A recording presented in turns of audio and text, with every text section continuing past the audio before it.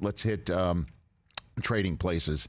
When did you first get involved in that film? Well, Aykroyd, of course, yes, was our connection there, and so we were baggage handler, stoned baggage handler #1 and stoned baggage handler #2. Yes. And in it, when we got there, the first thing we did was do a scene where we smoked a joint.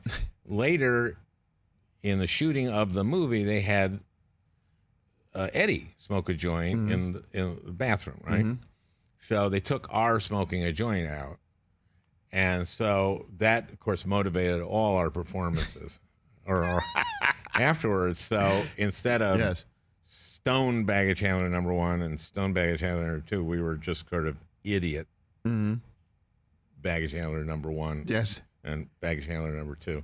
So we just, and it was weird because we just were in our trailer and then they hadn't really written lines, and then we came out and it was improvised. You improvised those? Yeah.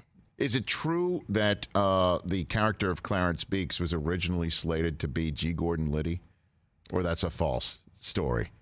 And that he didn't want to do it because he heard what happened to the ape at the end with, obviously, Clarence Beeks. Last part sounds not true. That's false. Yeah. Right. The other part, I have no idea. You'd have to ask someone else, but it sounds like it could be true. That's what it sounds like. But that's why things that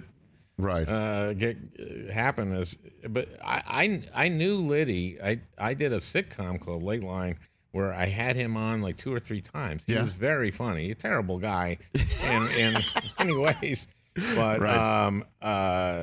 but still really funny. Right. In an odd way. But I mean, that film still stands the test of time. Trading Places, 1,000,000%. I'm sure you must hear that all the time. I hear that all the time. It's nice to hear.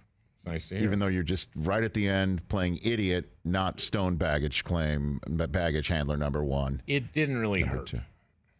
It didn't. It didn't. Like if someone was going, no one went. Fantastic. Why are they acting so spaced out? It worked. It's a great movie, man. It's so much fun. Catch the Rich Eisen Show every single day on the Roku channel, 12 to 3 Eastern, for free.